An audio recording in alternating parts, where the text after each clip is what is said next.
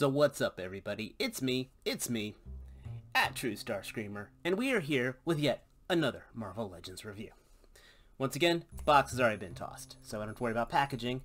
We are looking at the MCU Mr. Knight figure. This is a figure kind of excited about, kind of let down about, kind of happy to get, kind of wish I had things done a little differently. Forgive this diorama. This is actually not one I built. This is one I bought from somebody ages ago, and it's definitely been put through the paces. And his brickwork's a lot better than mine, so I figured I wanted a street character. I wanted a street background. So hope you like it. But this is really the only thing from this wave that I am getting. So I might get the Moon Knight. I'm a little iffy about the cape. If I win one in a contest that I've entered, I'll be happy with that, but I'm not quite sure if I want to spend money on it. Partially, I'm not quite sure I wanted to spend money on this guy, to be honest. I mean, and we're going to talk about this. There was just a lot of awesome that could have been done with this, and, I mean, he's serviceable. He absolutely is serviceable. I gotta tell you guys, handling a Marvel Legend after handling classified figures, though, oh my gosh. I think I may have mentioned this during my Zemo video. It just feels like I'm taking a step backwards. And we'll talk about that too. Accessory-wise, he comes with a pair, he comes packaged holding a pair of fist hands, which are, I mean, it's got nice texturing on the gloves. See if I can bring that in there. It's got, so, I mean, he wears gloves, and I do like that. We've got like the cloth texturing, so they look very nice. They have the regular wrist hinge, and then he has his holding hands with the same type of texturing, except these have the up and down hinges, which makes me very happy. This is kind of like how I wanted Zemo to be. So again, he's got points going for him on that. He also comes with a Build-A-Figure piece. For a Build-A-Figure I have no interest in, because to be honest, I didn't watch the What If, so I don't know about this crazy version of Ultron. But I will tell you now, I'm not a fan of this plastic. So I can already tell you I would be disappointed in the Build-A-Figure. Though it does look cool. But, it barely, it doesn't, I don't know. I can just tell I would be let down for that Build-A-Figure. So, I might give this to a buddy of mine. But enough about the accessories. Let's talk about him. And, oh, yes, he does hold his Eskrima sticks, which these are really, really well done. It's weird, like of all the things I was surprised this they did not cheap out on. It's got like hieroglyphics embossed, not even printed, but like raised print on the edges, and they could have easily gone one color with this, but they actually did the two-toning. I guess after handling all those Daredevil figures with those cheap batons, this was definitely a nice step up. So let's talk about the figure himself. I mean, he's a near stark white figure, which is good. He does have silver buttons, though, which is a nice touch. He's got silver buttons on the vest and silver cufflinks. So it's just, and finally, he's got these awesome blue piercing eyes. So the effect is done well. Like, there's a lot I like done with this.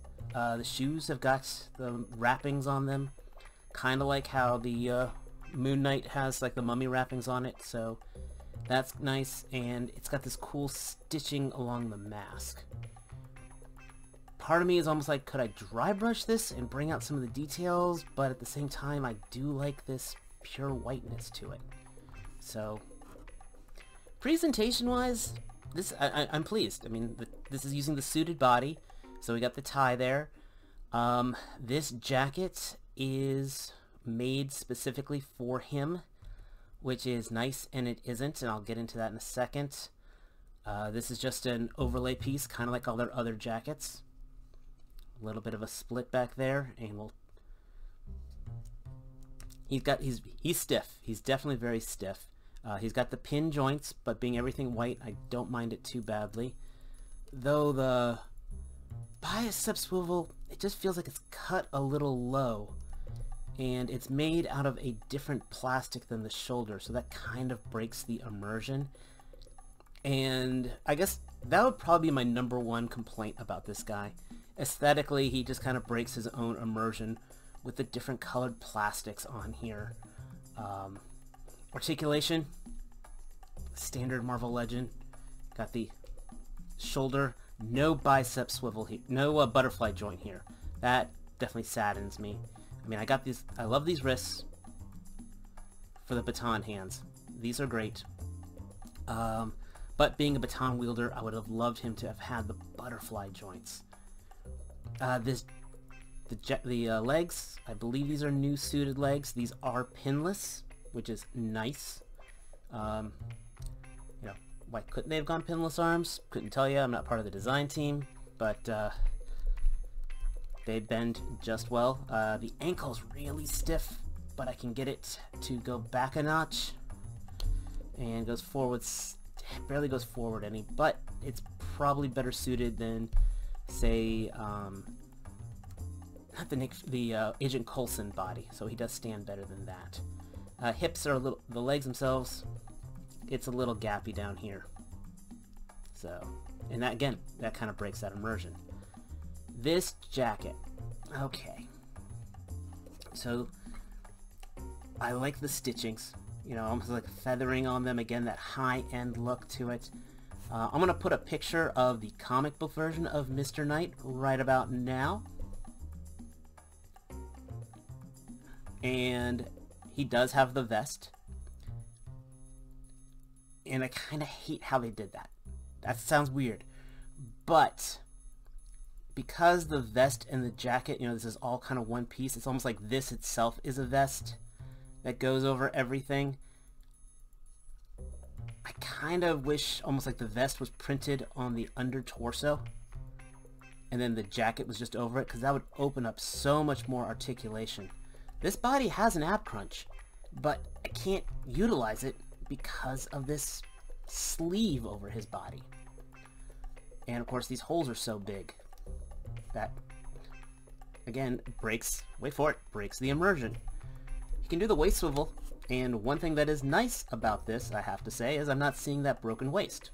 So you have, you know, this is not all as bad, but I don't know. When I move his leg forward, or if I bend him forward here, the whole jacket again starts to slide up.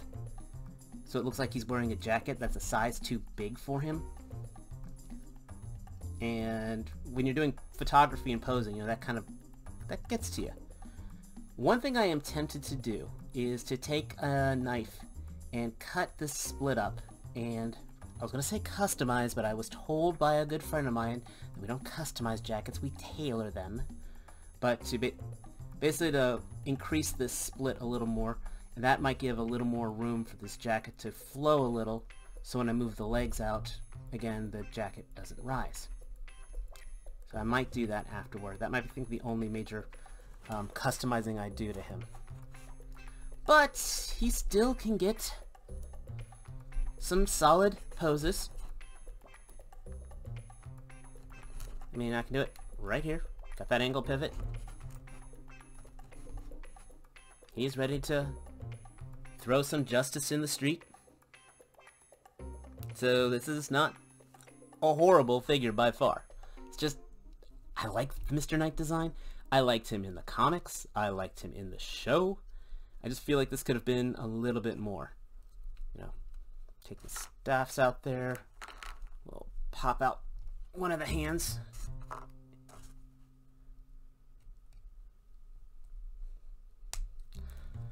I think one of the reasons I also would have liked the jacket being able to be removed in the vest underneath. I think at one point he takes off his jacket and kind of does the whole fisticuffs thing. I can't remember from the show. One thing I do like, though, I can do the whole bend the wrist here a little. Make him look like he's kind of straightening his tie, which is pretty neat. Again, butterfly joint. I'll be able to pull that look off perfectly. Ah, there we go. Get that behind his back. So he does have the sort of gentlemanly look. I'm hoping this isn't the last we see of a Mr. Knight design. I definitely would like a comic book version of Mr. Knight. And if I was going to do a comic book version, well, I just happen to have a Jigsaw, which if you want me to review this guy, let me know. Leave a note in the comments, you know, as you give me my thumbs ups, and hit those subscribe buttons. I'm probably not going to review him because I think all the reviews are already out and I don't think anybody has any interest in my views on him. Spoiler alert, I like him. But I do like how his jacket is. If you notice how the jacket here still has the vest on there, but it's cut higher, so it gives him a little better look. I think this is on the Happy Hogan body, I want to say. I couldn't tell you about that, some research, but that done in white, I think this could make another good Mr. Knight figure.